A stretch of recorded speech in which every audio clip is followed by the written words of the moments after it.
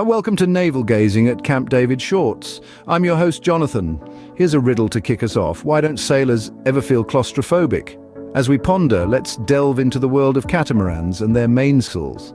The mainsail is the powerhouse of a catamaran. Its shape and size determine speed and direction.